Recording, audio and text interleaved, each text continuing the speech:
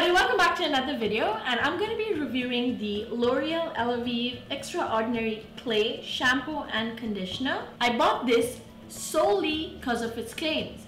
I do get oily roots during the summer, and instead of washing my hair on an everyday basis, I wanted to prolong my washes. They claim that it instantly cleans and purifies your roots, hydrates your dry ends, and leaves you with a fresher looking hair from root to tip. At first, I loved what it did to my roots.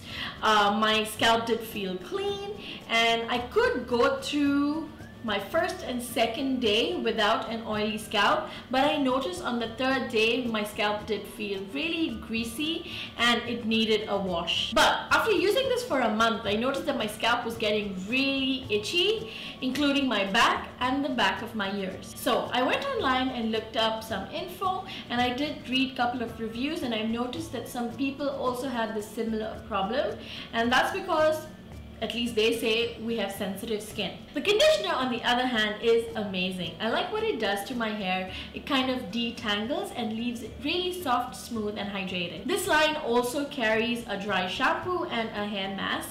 I will put the picture up here for you to see. I did get mine from the Feel Unique website. I'm not sure about the price, but it will go up here.